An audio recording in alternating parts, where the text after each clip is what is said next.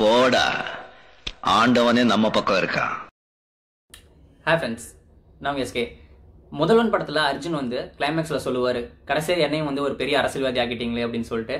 So அந்த மாதிரி தான் மதன் கௌரி அப்படிங்கிற ஒரு பேரை யூஸ் பண்ணி நம்ம பாசிட்டிவிட்டிக்காவோ நெகட்டிவிட்டிக்காவோ யூஸ் பண்ணக்கூடாதுன்னு நான் வெயிட் பண்ணிட்டு இருந்தேன். காரணம் என்னன்னா வந்து இப்பெல்லாம் ஈஸியாயிருச்சு. மதன் கௌரி அப்படிங்கிறது பார்த்தீங்கன்னா கஷ்டப்பட்டு ஒரு வீடியோ கலெக்ட் பண்ணி 3 வருஷம் வெயிட் பண்ணி இப்போ நீங்கள் 3 மில்லியன் சப்ஸ்கிரைபர் வர அளவுக்கு பண்ணிட்டு இருக்காரு. இன்னைக்கு அவர் ஈஸியாக வந்து அந்த அளவுக்கு ரீச் ஆக முடியல மற்ற பசங்களால. காரணம் என்ன வந்து அப்போ இருந்த டைம்ல ஒரு ஜியோ அப்படிங்கிறது வந்து ரொம்ப ஃபாஸ்ட்டாக வளர்ந்துட்டு இருந்த டைம்ல நல்லபடியாக மக்கள் ரீச் ஆயிட்டாரு. ஸோ இப்போ பசங்க வந்து கண்டென்ட் அதிகமாக கொடுத்தாலும் சில பக்கம் ரீச் ஆகிறது கிடையாது. ஸோ அதெல்லாம் என்ன ஆகுது அப்படின்னா நெகட்டிவிட்டியாக அவரை பற்றி தப்பாக பேசினா உடனே வந்து நெகட்டிவ் பாப்புலாரிட்டின்னு சொல்லுவாங்கல்ல. ஸோ அந்த விஷயத்தை வந்து கையாண்டுட்டு இருக்காங்க. ஸோ அந்த விஷயத்தில் ரீச் ஆகக்கூடாது தான் நானும் வந்து மதன் கௌரி பற்றி எதுவுமே பேச வேண்டாம். அவர் நல்லதே பண்ணிட்டு இருந்தாலும் சரி, இல்லை வந்து அவர் வந்து கஷ்டப்பட்டு வந்திருக்காரு எல்லா பிளாப்லாவான்னு நம்ம சொன்னாலும் வேண்டாம், அந்த டாபிக் போக வேண்டாம்னு சொல்லிட்டு என் ஃப்ரெண்ட்ஸ் தோன்றுங்க சொன்னாங்க. பட் இப்போ இந்த வீடியோ நான் போறதுக்கு முதல் ரீசன் என்னன்னா, நானும் சரி என்னோட ஃப்ரெண்ட்ஸும் சரி 2-3 பேர் வந்து யூடியூப் சேனல் வச்சிருக்காங்க. ஸோ எல்லாருமே வந்து பிலோ 500 சப்ஸ்கிரைபர் வச்சிருக்கிற ஒரு பர்சன்ஸ் தான். எனக்கு வந்து ஒரு 700 சப்ஸ்கிரைபர் இருக்காங்க.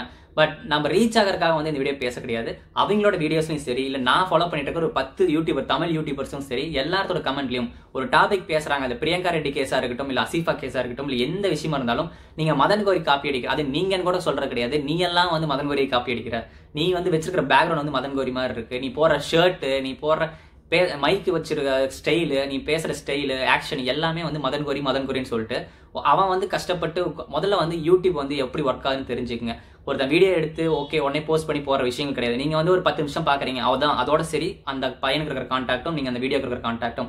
ஆனா அதுக்கு பின்னாடி அந்த வால் பின்னாடி அவன் என்னென்ன ஒர்க் பண்ணிட்டு இருக்கான் அப்படின்னா, முதல்ல அந்த கண்டென்ட் கரெக்டா ரிசர்ச் பண்ணும். கூகுள் விக்கிபீடியாவா இருந்தாலும் சரி, இல்ல ஆர்டிக்கல் இருந்து எடுத்தாலும் சரி, இல்ல பெரிய ஜேர்னலிஸ்ட்ல இருந்து அதை வந்து வாங்கிட்டு ஸ்கிரிப்ட் வாங்கிட்டு வந்து படிச்சு அதை ஒப்பிக்கிறதா இருந்தாலும் சரி, அதுக்கு எடிட் பண்ணணும். அது ஒரு கினமாஸ்டர் இல்ல வந்து வீடியோ மாஸ்டர் இந்த மாதிரி சாஃப்ட்வேர்ல போட்டு எடிட் பண்ணணும். அது அதில் வந்து சப்ஸ்கிரைப் பண்ணுங்கன்னு சொல்லிட்டு கீழே பெல் ஐக்கான பண்ண வைக்கணும், மேலே வந்து பேக்ரவுண்ட் ஃபோட்டோ வைக்க ஆரம்பிக்கணும், தம்ப்நெயில் கிரியேட் பண்ணணும். ஸோ பல விஷயங்கள் இருக்கு. குறைஞ்சபட்சம் ஒரு வீடியோ வந்து அவன் ஸ்டடி பண்ண ஆரம்பிச்சு அதை டெலிவரி பண்ணுறதுக்கு ஒரு 3 மணி நேரமாவது ஆகும். ஒரு நல்ல கை தேர்ந்த யூடியூபராக இருந்தால் ஒரு மணி நேரத்தில் பண்ணிடலாம். பட் இருந்தாலும் அதுக்கான எடிட்டிங் அந்த மாதிரிலாம் பண்ண ஆரம்பிச்சிங்கன்னா மினிமம் 3 hours to 5 hours ஆகும். இதெல்லாம் மீறி அவன் வந்து அப்லோட் பண்ணுறதுக்கும் வெயிட் பண்ண வேண்டியது இருக்குது. ஏன்னா நெட்வொர்க் அந்த மாதிரி இருக்கு. இப்படிலாம் பண்ணி வந்ததுக்கப்புறம் நீங்கள் சிம்பிளாக இந்த ஃப்ளிப்கார்ட்டில் அமேசானில் வர ஒரு பிரைஸ் டேக் மாதிரி ஆஃபர் ஃபார் 20% சொல்ற மாதிரி மதன் கௌரி ஃபேன்ஸ் ஹிட் லைக்னு சொல்றீங்க, இல்ல மதன் கௌரி ஹேட்டர்ஸ் ஹிட் லைக்னு போடுறீங்க. இந்த மாதிரி நீங்க போடும்போது அந்த பையன் என்ன வீடியோ சொல்ல வரான், அவன் வீடியோ என்ன கண்டென்ட் இருக்கு நீங்க பாக்குறது கிடையாது. மதன் கௌரி அப்படிங்கிற ஒரு 3 மில்லியன் சப்ஸ்கிரைபர் வச்சிருக்கிறது மட்டுமே உங்க கண்ணுக்கு தெரியுதே தவிர, அவர் எந்த அளவுக்கு ப்ரிப்பேர் பண்றாரோ அதே அளவுக்கு தான் இந்த பையனும் ப்ரிப்பேர் பண்றான் அப்படிங்கிற விஷயம் உங்களுக்கு தெரிய மாட்டேங்குது. ஒரு உதாரணத்துக்கு எடுத்துக்குமே, இப்ப பிரியங்கா ரெட்டி கேஸ் வந்து எல்லாத்துக்குமே தெரியும். அதை வந்து மதன் கௌரி அவருக்கு வந்து இப்போ 1 மில்லியன் வியூஸ் போனதுக்கு காரணம்னா ஆல்ரெடி ஒரு சப்ஸ்கிரைபர் கவுண்ட் வந்து ஜாஸ்தியா இருக்கு. ஸோ அவருக்கு வந்து 1 மில்லியன் வியூஸ் போறது வந்து பெரிய விஷயம் கிடையாது. அதே ஒரு 100 சப்ஸ்கிரைபர் வச்சிருக்கிறோம், அதே டாப்பிக்கை அதுக்கு 5 நாளைக்கு முன்னாடி போட்டாலுமே அதை வந்து நீங்க எப்படி கமெண்ட் பண்றீங்கன்னா, நீ மதன் கௌரி பார்த்து காப்பி அடிக்கிறேன்னு கமெண்ட் பண்றீங்க. ஆனா மதன் கௌரி என்னைக்கு அந்த வீடியோ போட்டிருக்காரு, இவன் இந்த அன்னைக்கு வீடியோ போட்டிருக்கான் அப்படிங்கறத நீங்க கம்பேர் பண்றதே கிடையாது. இதை வச்சு இந்த பிரியங்கா ரெட்டி கேஸை வச்சே பாத்தீங்கன்னா நிறைய பேர் வந்து வீடியோ போட்டிருந்தாங்க. அவருக்கு 2 நாளைக்கு முன்னாடி வீடியோ போட்டவங்க, இல்ல அவருக்கு 2 நாளைக்கு அப்புறம் வீடியோ போட்டவங்க எல்லாருமே இருக்காங்க. ஸோ யாரும் மதன் கௌரியை பார்த்துட்டு அவர் என்ன பேசுறாரோ அப்படிங்கிறத வந்து சொல்ல தேவை கிடையாது. நியூஸ் சேனல் என்ன சொல்றாங்க, கூகுள் விக்கிபீடியாவில் என்ன இருக்கு, இதெல்லாம் ஒருத்தனால அனலைஸ் பண்ண முடிஞ்சு மக்களுக்கு தெளிவான முறையில் சொல்ல அவனுக்கு கை தேர்ந்த அந்த இது இருந்துச்சு, அறிவு இருந்துச்சு அப்படின்னாவே அவனோட வீடியோ வந்து ரொம்ப குவாலிட்டியாக தான் இருக்கும். மதன் கௌரி பார்த்து தான் கண்டென்ட் எடுக்கணும் அப்படிங்கிறது கிடையாது. மீன்வைல் பார்த்தீங்கன்னா எந்த யூடியூபர்ஸ் எந்த வீடியோ போட்டாலும் அதை யாரோ ஒருத்தர் அதுக்கு முன்னாடி பேசியிருப்பாங்க. சில பேர் இங்கிலீஷில் போட்ட வீடியோ வந்து தமிழில் வந்து மக்களுக்கு எளிதாக புரியணுங்கிறக்காக பண்ணுவாங்க. சில பேர் காப்பி அடிக்கணுங்கிறக்காகவே பண்ணுவாங்க. சில பேர் மதன் கௌரியை பிடிக்காதவங்க அவன் எப்படியாவது வந்து ஒழிச்சு கட்டணும், அவனுக்கு ரிப்ளை பண்றேன், மதன் கௌரிக்கு நான் ரிப்ளை பண்றேன்னு சொல்லிட்டு இவன் வந்து வார்த்தையை தடுமாறுற வீடியோ நம்ம நிறைய பார்த்துருக்கோம். ஸோ இதை நான் வந்து நெகட்டிவா எதுக்காக சொல்றேன், இது ஏன் நீங்க உங்கள்ட்ட இந்த தடவை அப்ப நீ வந்து மதன் கௌரி வீடியோ பார்த்ததே இல்லைன்னு கேட்டா, நான் மதன் கௌரி வீடியோ ஃபாலோ பண்ணிட்டு தான் இருக்கேன், அவரே வந்து ஃபாலோ பண்ணிட்டு தான் இருக்கேன். பட் அதுக்கு கீழே வந்து பைத்தியக்காரத்தனமா வந்து நானும் மதன் கௌரி ஃபேன்ஸ் எனக்கு ஒரு ஹார்ட் போடுங்க, எம்ஜே ஃபேன்ஸ் லைக் போடுங்க, எம்ஜே அண்ணன் எனக்கு ஒரு ஹார்ட் போட மாட்டீங்களா அப்படின்னு சொல்லிட்டு ரொம்பவே நீங்க வல்கரா பண்ற, அது ஒரு முட்டாள்தனமான விஷயம். அது எங்க அஃபெக்ட் ஆகும் தெரியுமா, நீங்க அங்க மட்டும் கமெண்ட் பண்றது கிடையாது. அவரை மாதிரியே என்ன வீடியோ எல்லாம் உங்களுக்கு சஜஷன் லிஸ்ட்ல வந்துட்டு இருக்கும். நீங்க மதன் கௌரி பிரியங்கா ரெட்டின்னு டைப் பண்ணீங்கன்னா அதுக்கு கீழே வந்து அடுத்து யாராவது வந்து தினேஷ் இருந்தாவோ, ரமேஷ் இருந்தாவோ, விக்னேஷ் இருந்தாவோ எல்லாரோட யூடியூப் வீடியோவும் வரும் அது கீழே. அப்ப நீங்க என்ன பண்ணுவீங்க, எல்லாருமே அவரை பார்த்து காப்பி அடிச்சாங்க அப்படிங்கிற மீனிங்ல தான் நீங்க கமெண்ட் பண்றீங்க. ஸோ இதைத்தான் வந்து இன்னைக்கு நான் வந்து மதன் கௌரி ஃபேன்ஸ் ரிப்ளை அப்படின்னு சொல்லிட்டு இந்த டாபிக் வச்சேன்.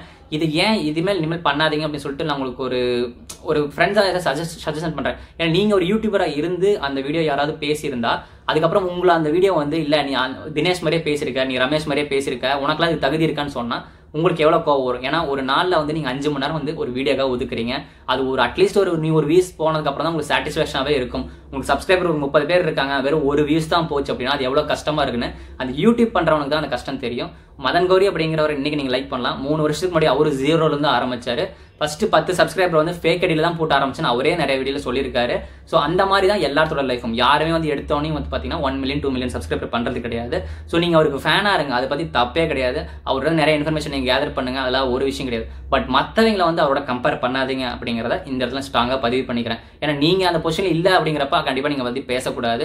இது ஜஸ்ட் லைக் தட் வந்து தோனியோ கோலியோ கம்பேர் பண்ற மாதிரி தான். அந்த இடத்துல இருந்து பார்த்தா தான் அவங்களோட கஷ்டங்கள் புரியும். ஸோ இதை வந்து நீங்க எடுத்துக்கிற அளவுக்கு எடுத்துக்கங்க. இதை வந்து நீங்க பாசிட்டிவா எடுத்துக்கிட்டு ஓகேப்பா, ஆமா நம்மளுக்கும் ஒரு எஜுகேஷன் லெவல் இருக்கு, நம்மளும் படிச்சுட்டு தான் வந்திருக்கோம், கமெண்ட் பண்ற அளவுக்கு உங்களுக்கு விவரம் இருக்குது அப்படின்னா அது எங்க கமெண்ட் பண்றோம் அப்படிங்கிற அறிவு உங்களுக்கு இருக்கணும். அப்படி அறிவு இருக்கிறவங்க மட்டும் இந்த மாதிரி வீடியோ நீங்க எடுத்துங்க. இல்ல எனக்கு அப்படிலாம் அறிவே கிடையாது, நான் வந்து ஜஸ்ட் லைக் தட் ஒரு மாடு மாதிரி மேஞ்சிட்டே சுத்திட்டு இருப்பேன் அப்படின்னு சொன்னா நீங்க கண்டிப்பா ஸ்கிப் பண்ணிட்டு போயிடுங்க. சப்போஸ் இது உங்களுக்கு ரொம்ப இன்ஃபர்மேஷனா இருந்துச்சு, என் ஃப்ரெண்டும் இந்த மாதிரி பாதிக்கப்பட்டிருக்காங்க அப்படின்னா அவங்களுக்கு இந்த வீடியோ ஷேர் பண்ணி அவங்க வேலையை எங்களை பார்க்க சொல்லுங்க. சப்போஸ் அவங்களுக்கு யாரு பர்சனலா கான்டாக்ட் பண்ணி நீ மதன் கௌரி மாதிரி பேசுற, இல்ல வந்து மைக் செட் ஸ்ரீராம் மாதிரி பேசுற, இல்ல நக்லைட்ஸ் அருண் மாதிரி பேசுறேன்னு சொன்னாலும் காதுல வாங்கிக்க வேண்டாம். உங்க வேலையை நீங்க ஒழுங்கா பார்த்துட்டு இருந்தா எந்த தடைகள் வந்தாலும் அதுல நீங்க தாண்டி போயிட்டே இருப்பீங்க. இல்ல அவனை வச்சு இவன் கம்பேர் பண்றான், இல்ல இவனை வச்சு இவன் கம்பேர் பண்றான், நீங்க ஒருத்தரையும் நீங்க இன்டர்லிங்க் பண்ணிட்டே இருந்தீங்கன்னா கண்டிப்பா நீங்க கடைசி வரைக்கும் உங்களோட சப்ஸ்கிரைபர் கவுண்ட் அதிகமாகாது, உங்க வீடியோவும் நீங்க ரெகுலரா போஸ்ட் பண்ண மாட்டீங்க.